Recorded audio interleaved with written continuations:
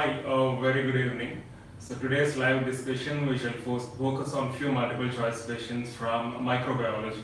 I hope you have gone through the soft copy which we shared in Google group day before yesterday. I think yesterday, right?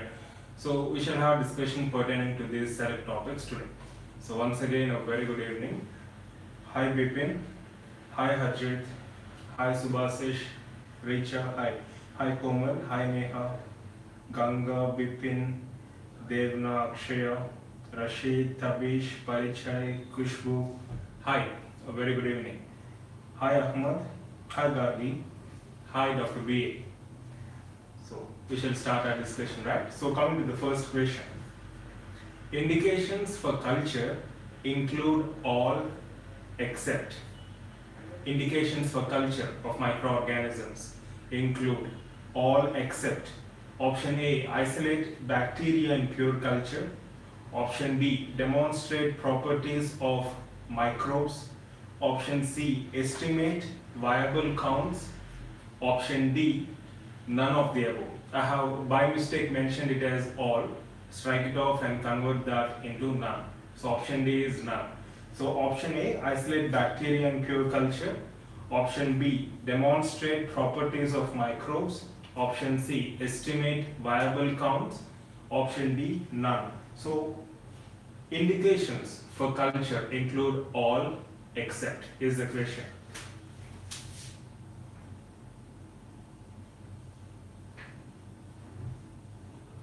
So culture of microorganisms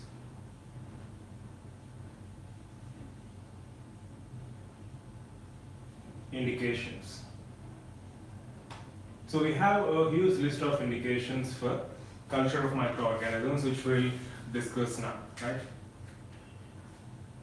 Hi Ahmad, good evening. A very good evening.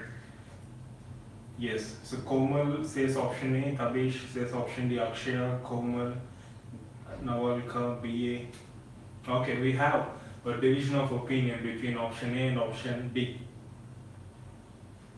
So you don't think isolating bacteria in pure culture is an indication for culturing of microorganisms?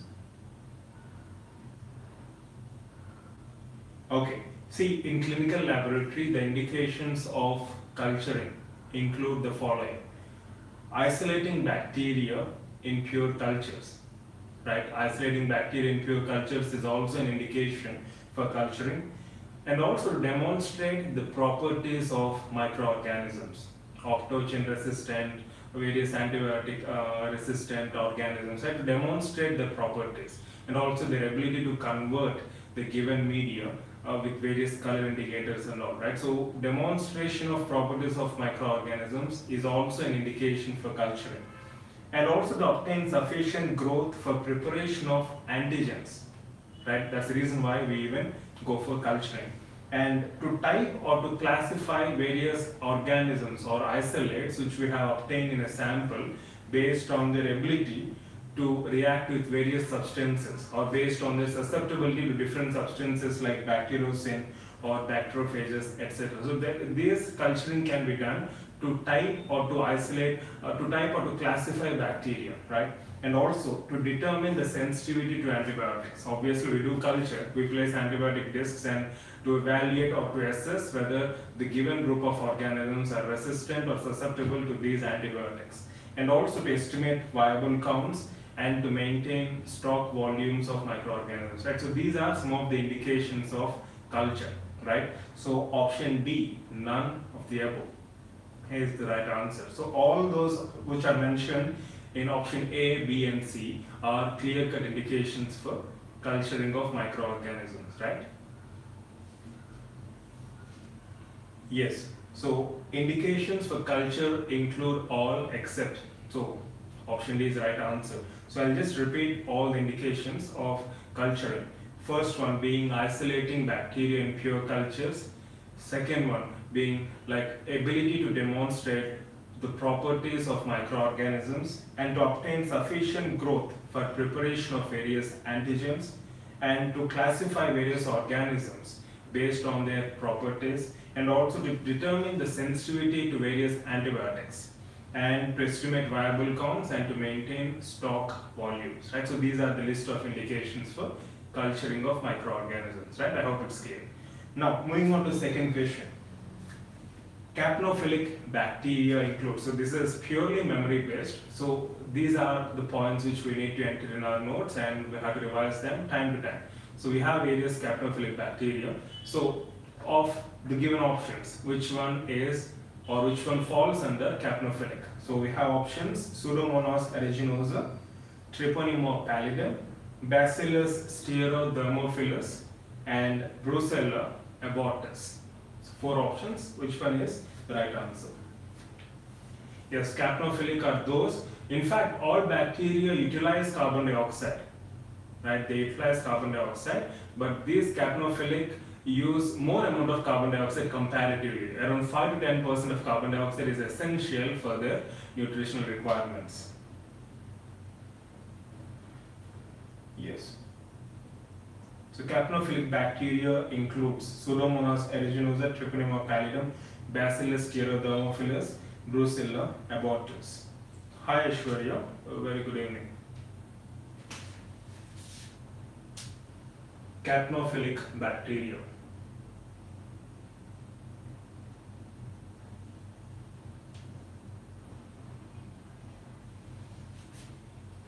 Yes. So all bacteria, as mentioned previously, require small amounts of carbon dioxide for their growth. This requirement is usually met by carbon dioxide which is present in the atmosphere or which is produced endogenously through cellular metabolism. However, there are some bacteria such as Brucella abortus, option D, which require much higher levels of carbon dioxide in the range of 5 to 10% for their growth, and these are considered to be capnophilic. Brucella abortus, capnophilic bacteria, right? So option D is right answer. Yes, hi Dr. Basharat Ahmad, hi, very good evening. Right, coming to third question. Protein molecules that activate very large number. This question is quite interesting because we have something interesting to find out in the end of the question. Protein molecules that activate very large number of T cells irrespective of their antigenic specificities are. So what we call the protein molecules that activate very large number of T cells irrespective of their antigenic specificities? Option A, antigens. Option B, superantigens. Option C, mitogens. Option D, super mitogens. So what we call the protein molecules that activate very large number of T cells irrespective of their antigenic specificities. Yes, Parichay, Akshaya says option B, Parichay says option A. Ganga, Komal, Aishwarya, hi Sunita. So you all say super antigens. Okay. The antigen is something which stimulates endogenous T cells. So you mean to say based on that super antigens help in stimulating more number of T cells? Yes, Harshit, Ipsita.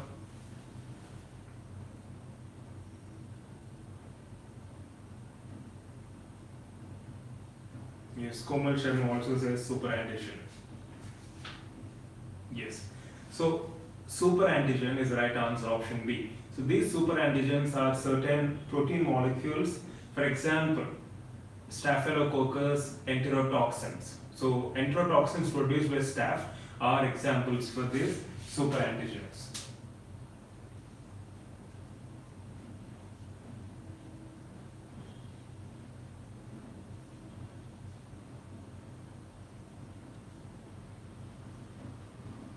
So these superantigens are nothing but protein molecules which have the potential to activate very large number of T cells irrespective of their antigenic specificities. You know what? In a normal case scenario, whenever a specific antigen enters into our body, it activates around 0.001% of T cells. That's a normal case scenario. When an antigen enters into our body, it usually, on an average, activates 0.001% of T cells. But you know what? These superantigens have the potential to activate more than or around 20% of the T cells in our body. So a very large number of T cells are being activated. Hence, these substances, protein molecules, are called as superantigens, and the best example is enterotoxins produced by Staphylococcus. So this exacerbated T cell activation leads to massive outpouring of T cell cytokines. Obviously, more number of cytokines are also produced and released, causing multi-system dysfunction, such as seen in case of staphylococcal toxic shock syndrome.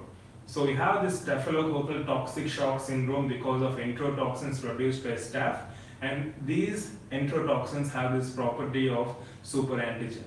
Right, so these superantigens are nothing but those protein molecules which can activate a very large number of T cells, around 20%, which leads to production of enormous quantity of cytokines, which further leads to multi-system dysfunction. So these are some of the features. For example, the best example I have mentioned in text is Staphylococcus toxic shock syndrome, right? So that's why I said this is something which is quite interesting. So option B, superantigens, is the right answer. And mitogens are nothing but those substances which activate or which induce the division of lymphocytes. So mitogens are certain substances which induce the division of lymphocytes.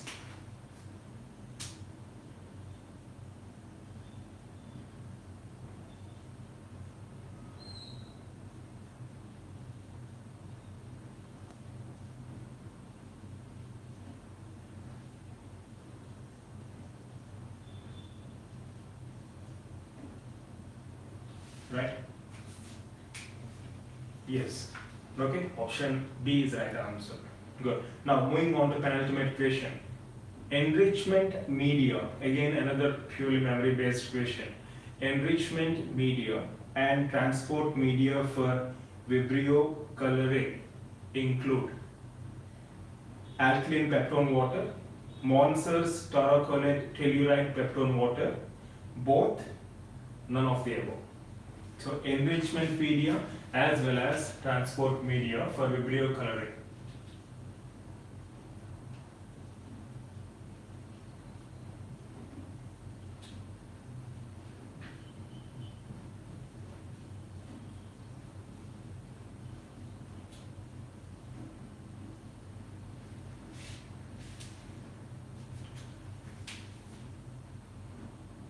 So why did you opt for both?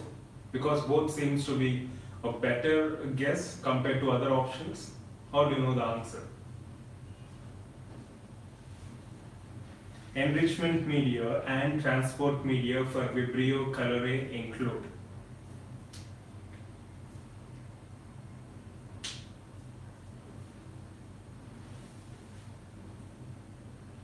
alkaline peptone water, Monser's taurocolate telluride peptone water, both and none. Okay, tell me the difference. What do you think is the difference between enriched media and enrichment media? I've written this here. Enrichment media and enriched media. Are both the same, or do you think there is any specific difference between these two? Enriched and enrichment.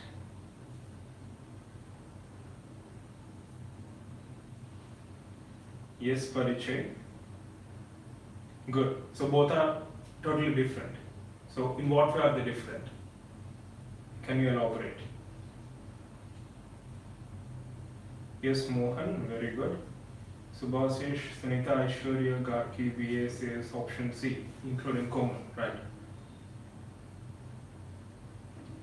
So what is enriched media and what is enrichment media? And then after discussing this, we'll come back to the answer again. Very good. Yes, BA. Yes, Ipsita, absolutely.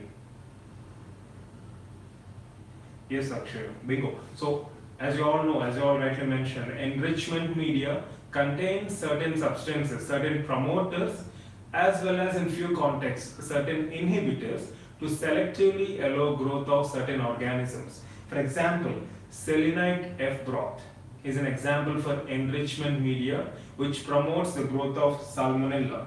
At the same time, prevents the growth of E. coli. So that's the best example for enrichment media which we can quote in this context. So enrichment media, as you mentioned, we have certain promoters and in some contexts there can be inhibitors to inhibit growth of other organisms. So specific organisms are grown like selenite F broth for salmonella, LJ media in case of Mycobacterium tuberculosis as we discussed previously. Now, what is enriched media then? Yes, as you said, enriched media contains it. So, for example, any media which promotes growth of certain group of organisms, blood agar, chocolate agar, adding egg, proteins, whatever it is, right? So that's an enriched media, right? Very good. So that's very, very important. Now, enrichment media and, yes, exactly. Enrichment media and transport media for Vibrio cholerae include both alkaline peptone water as well as Monser's taurocolate telluride peptone water. Also make a note of pH, right? So alkaline peptone water, the pH is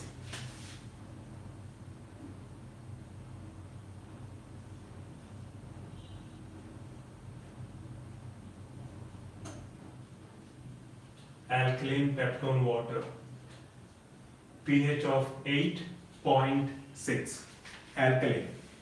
And Monser's taurocolate telluride peptone water,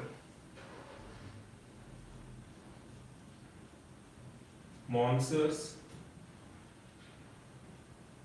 taurocolate telluride peptone water.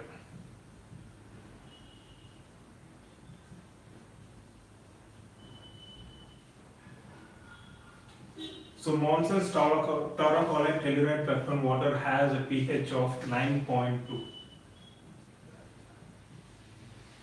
Okay, you just make a note of this.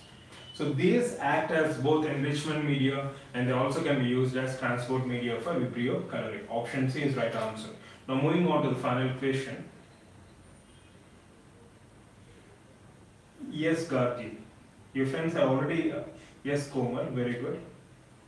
So you guys have found out the pH values, which is extremely impressive. Yes, Gargi. So enrichment media is something which allows growth of a single species of organisms, like for example, as I quoted, selenite F broth for salmonella. Whereas enriched media, right? Enriched media is something which is enriched with some nutrients. It can be nutrient agar, blood agar, chocolate agar, whatever, to promote growth of various group of organisms or microbes in general, right? So that's the difference between enrichment and enriched media, right? Enrichment enriches a specific group of organisms, whereas enriched media is something which is enriched with nutrients or any other substances to promote growth of group of organisms, right? I hope I've answered it fairly.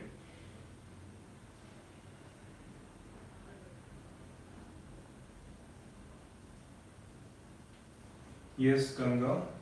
Yes, Ipsita. pH is hard to remember, but unfortunately we have to. Right? Just make a note of all these memory-based values in your notes. That's going to help you at a later date, right? Now coming to final question. Fecal-oral route mode of infection is seen in. Fecal-oral route mode of infection is seen in hepatitis A, hepatitis D, hepatitis E, hepatitis C. And by the way, Ganga has given us some point. Ganga says selective media for Vibrio cholerae is TCBS. Okay. Thank you for adding the point, Ganga. You're welcome, Gargi. Right. So final question. Do not take it for granted. It's not easy. Right. Fecal-oral route mode of infection is seen in hepatitis A, hepatitis D, hepatitis E, and hepatitis C.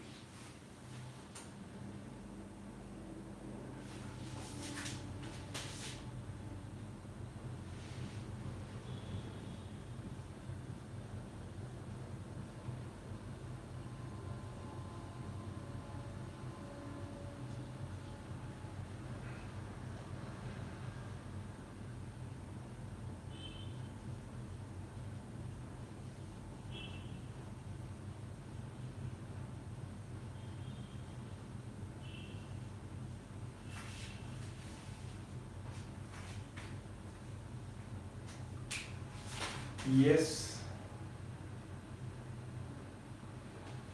Dr. B.S. says hepatitis A and B. Parichay, hepatitis A, Sunita, Komal, Neha, Akshay, Komal Sharma, Aishwarya says again A and D.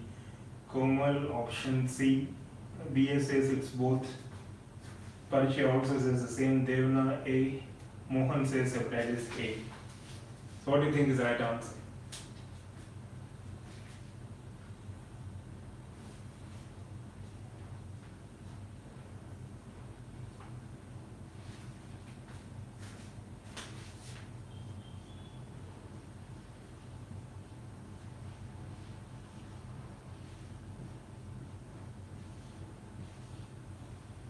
Right? So it's both. And I think like trick question. It's a casual question, but I wanted to make sure that you're following the right concepts, right? It's not that always, see, at least in discussion, we should have a different format of questions, right? So that it makes you think and answer appropriately. So you can consider whatever it is. Yes, it's both option A and option E, right? Yeah, both option A. Even in our test series, we have named these tests as surprise test. We have given both options as right answers, right? Yeah. Sometimes you'll be having these kind of questions also.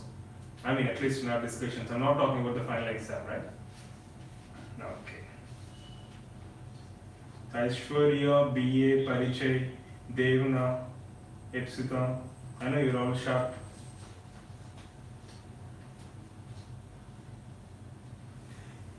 Yes, BA, you're most welcome, right? So this is what I want to discuss. And regarding other options, let me just complete. Mode of infection, hepatitis B. Hepatitis B, what do you think is mode of infection? A and D, you said fecal-oral route. What about hepatitis B?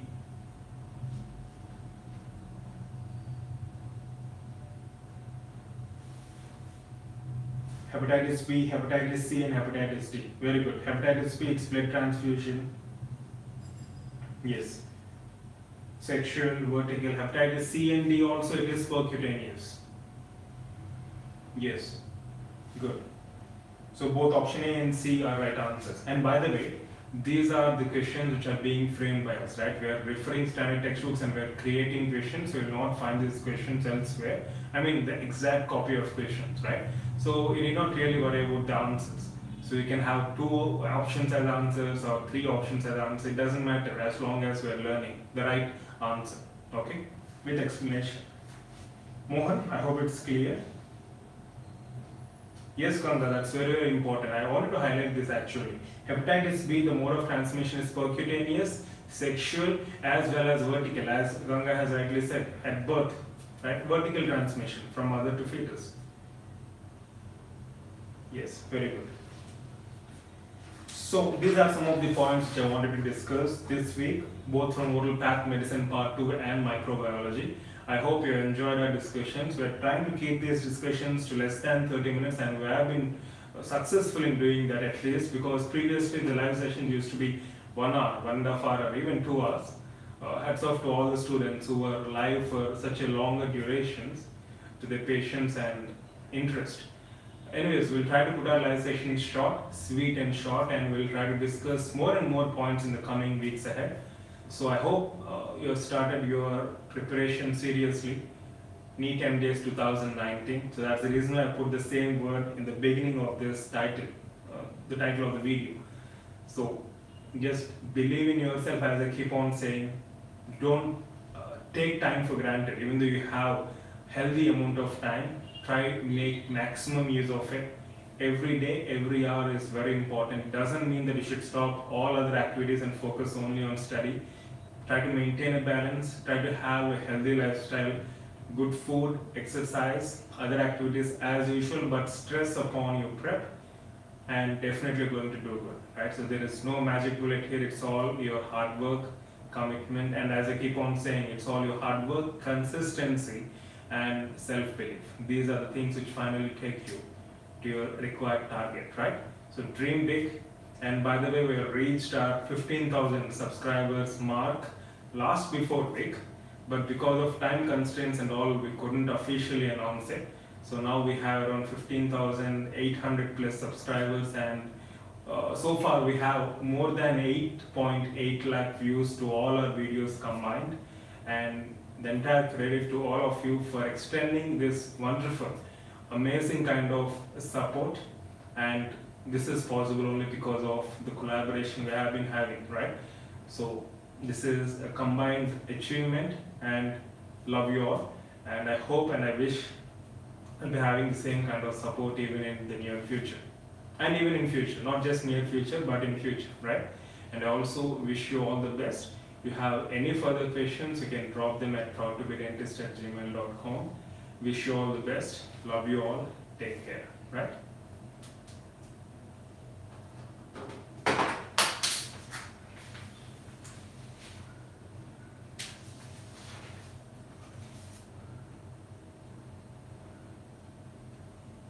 Yes. Yes, PA. Thank you so much for your love. Yes, Akshay, that's very important. That's what I keep on telling my students also. It's not about winning or losing. See, you win, you enjoy, you just enjoy the process of winning, or what you say. You definitely feel good when you win. But when you lose, it's not that you're losing something, but you're learning in the process. But the most important element here is we shouldn't miss the fun in enjoying the process. So enjoying the process of learning is very important, and that would ultimately serve the purpose, right? And glad to hear that you're enjoying.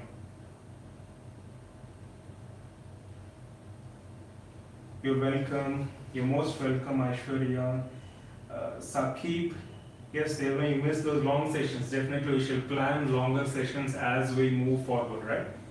Maybe from October or November, we shall spend more and more time with you guys. Like, you're welcome, Mohan, Sunita. Yes, Aishwarya, you're most welcome. Parichai, Ipsita.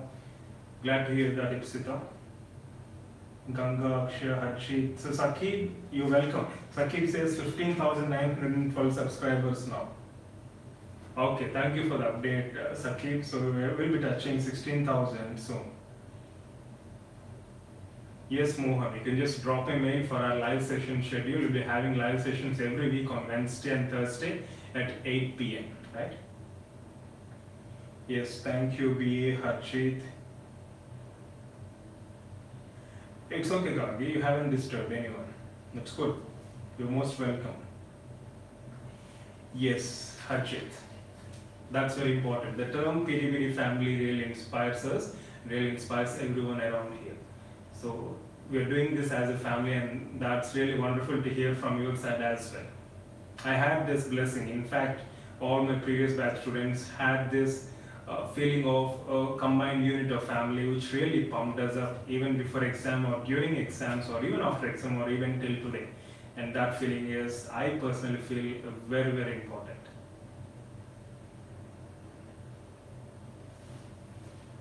Yes, percutaneous, it's through skin, parenteral. Yes, Subhasesh, you're most welcome. Yes, Sakib, let's hope for the best. Exactly, B. Komal, thank you. Okay. Right? So get on to your preparation, give your weekly tests as soon as possible, do not delay them.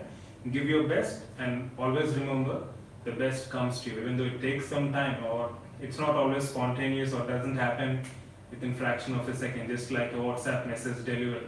But definitely when you give your best, the best comes to you for sure, right? So see you all next week, next Wednesday again at 8 p.m. Until then, bye. Love you all. Take care.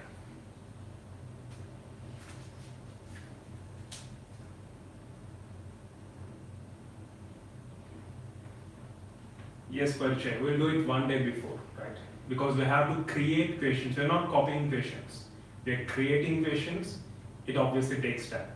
So we're giving you a soft copy of questions at least a few hours before the live session. Or at least we'll try to give it one day before live session, right? We'll try. And glad that you have given your input. Yes, good night, take care. Spokojno noci. So it's a translation of good night in Russian language. Spokojnoy noci. Bye.